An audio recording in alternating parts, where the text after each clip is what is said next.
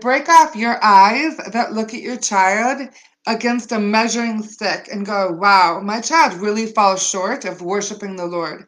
My child really falls short in everybody else with hearing the Lord. My child falls short. We break off that measuring stick. In fact, it's just like a ruler of a measuring stick. Just break it over your knee. Like we just break that off right now in Jesus' name. The only measuring stick that you need for raising your children and to put your child against is what the Father is doing in them.